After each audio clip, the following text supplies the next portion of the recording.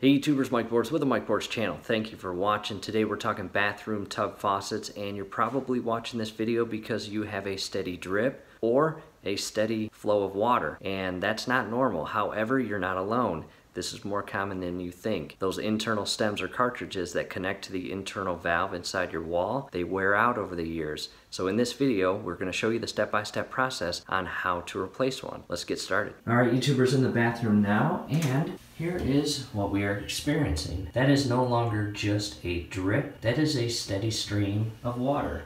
And that's a pretty bad leak.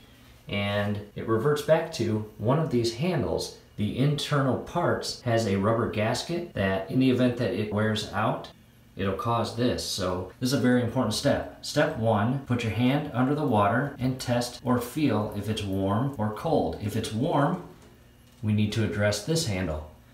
If it's cold, we need to address the cold handle. In our case, it's warm. So we are going to replace this portion. So the very next thing we need to do is go outside and turn off the water and cut all water from coming inside the house. And we will turn it clockwise and make sure it's tight, and that will turn off all the water. Back inside and open all faucets and allow all that water to drain out of the plumbing. And while it is draining out, we can do something. We can remove this actual handle. Grab your Phillips screwdriver and remove this center Phillips screw. And be very careful, do not drop this screw down the drain. Set that in a safe location. And this part can be a little tricky depending on how corroded and oxidized and rusted your actual handle is to your cartridge or stem. From here, just wiggle it back and forth. Ours was pretty easy, yours might not be that easy. Let's go ahead and set this in a safe location. And on the bottom side, you have an access hole here. Grab your flathead screwdriver and remove that flathead screw.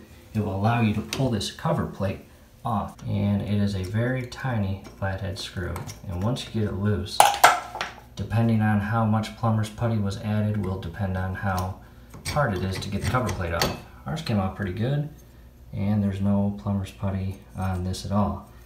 And it looks like caulk, so we are going to remove all that caulk because when it comes time to reinsert and secure the new plate, we are going to insert plumber's putty in here to create that watertight seal, not allow any water to get in between the tile and this plate and seep in to behind your wall. You do not want that. So from here, I've got the water stop. I've also got all the sinks in the on position.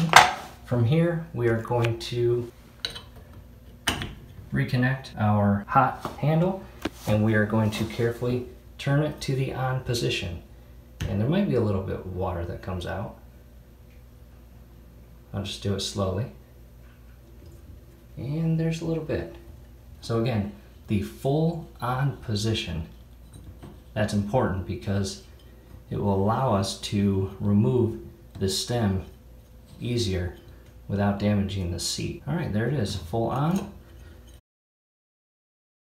And I'll also turn the cold to full on.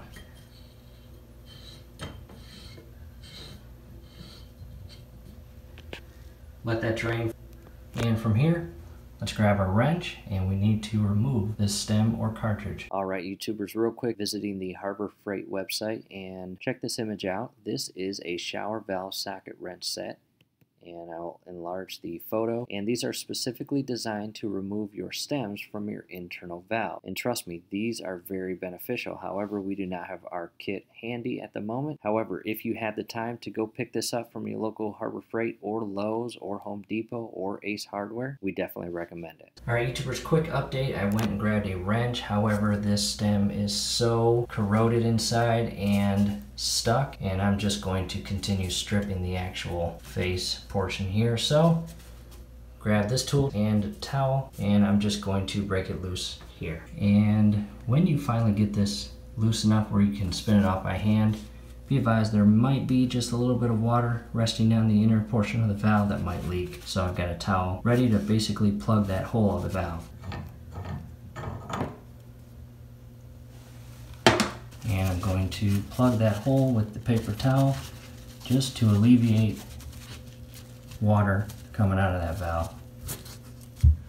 From here, this part's junk, but keep it handy. just in case. Let's go get the new part. Back of the box, again, replacement for Kohler RK2504 valve repair kit, the actual stem or cartridge. It's very important that these come with an internal seat, both hot and cold. However, the diverter does not because of how the actual valve and gasket are shaped. On the left side, the old one. On the right side, the brand new one. Make sure your gaskets are in there. On the actual inner portion is a rubber gasket held on by a Phillips screw. That's very, very important because as you turn the knob on and off, it moves that gasket. When you turn it on, the gasket releases from the internal seat and allows water to flow by. When you close the knob, it pushes that rubber seal or gasket up against that internal seat, creating that watertight seal. So make sure all of that's there. From here, what I'll do is probably add a little bit of Teflon tape. Making progress, grab the Teflon tape, wrapped it 2 to 3 turns, and very important, do not allow any of that Teflon tape to obstruct this hole here. Let's head back to the bathtub. Back in the bathtub, and the inner seat we replaced in a previous video. If you need guidance on removing the inner seat and replacing it with a brand new one, definitely check the video scrolling above. That is very important because in the event that you change your stem or cartridge and you have a worn out seat, it is not going to fix your leak. So from here, carefully pull the towel out. And I want to show you the inner seat in there. See that right there? That's brand new, and you do need special tools to pull it out. However, good news, they're only $9 at your local Lowe's or Home Depot or Menards, so that's what they look like. From here, grab the new cartridge, insert it into the actual thread. Be very careful, get a good feel for that thread, do not cross thread it.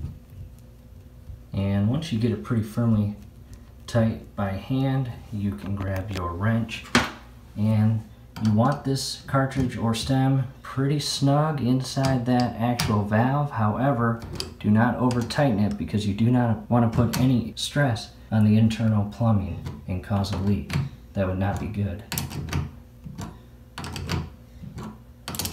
At this point, the entire stem and cartridge is properly secured. I'm going to remove all of this caulk because, again, I'm going to apply plumber's putty to the internal portion of the faceplate to create that watertight seal and not allow any water to get behind these tiles inside the wall. For the most part, I got a bunch of that caulk off. Still a little bit more to go. However, I'm going to reinsert the handle and we are going to close the valve. And I'll also close the cold. From here, I'll go grab the actual faceplate and insert the plumber's putty and realign it and secure it. And I have the brand new faceplate in a lot better condition, a little more shinier on the back side. The plumber's putty, don't obstruct the actual access hole for the screw, and carefully insert it on. And you want to apply pressure equally throughout the entire radius of the cover plate. And as you apply pressure with one hand, secure that flathead screw down below with the other hand. All right, making progress, and from here I'm just going to remove all the external excess putty. And the reason why we pressed on the plate while tightening it, we wanted to create a watertight seal with that putty. Over time it's going to dry. So go the entire radius of the cover plate and remove all the plumber's putty. From here, we'll grab a Kleenex and polish this actual plate. And I'll even shine up the actual stem and cartridge. At this point, we can go grab our brand new handle. Here's our brand new hot handle, and with a Phillips screwdriver, just be careful, this is plastic. Go ahead and pop that off. Inside there is the screw. Let's go ahead and remove that. From here, the inner portion grooves here. We're going to align them properly. And from here, the inner portion right there, let's go ahead and insert that Phillips screw and secure it. Making progress, Phillips screw is in and secured. And grab the actual cap, align it properly, and snap it back into place. just like that. From here, that completes the entire cartridge or stem replacement. On the hot portion, we are going to complete the cold portion as well, and we will follow the exact same steps we did for this system. However, the first thing we will do is turn the cold handle to the full open position. Alright, YouTubers, making progress. I completed the exact same steps as I did on the hot stem and cartridge to replace the cold. From here, that looks a lot better. We are very pleased. Next thing we can do is head back outside and turn the water back on to the actual house. Back outside, and to open it up, you will turn it counterclockwise. And you'll hear the water flow in. Back inside, I got the light on, and we are going to give it a test.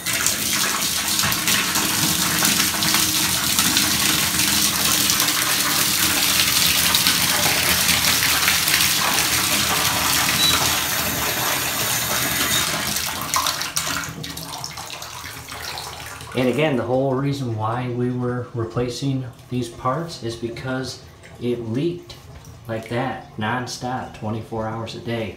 Now, since we turned the water off, there is a little excess water inside the plumbing, and that will stop. Just be patient. And as you can see now, it is basically stopped within seconds. That's it, YouTubers. Hope the video helps. See, it's a pretty friendly DIY project. Hey, do us a favor, below the video you will see that thumbs up icon. Click on that, like the video, subscribe to the channel. Definitely go to your settings, turn on your YouTube notification bell. Once you do that, every video that we upload, you will be notified. You will be able to stay up to date with us, and that will be awesome. Hey, one last thing. Scrolling above, you will see a link to a step-by-step video on how to replace your center diverter. Over the years, those diverters wear out and they'll actually leak. So when you turn on the faucets and you do not want water going up to the top shower head, however there is water flowing out, chances are that internal rubber gasket or the entire cartridge or stem diverter itself has to be replaced. Definitely join us at the next video.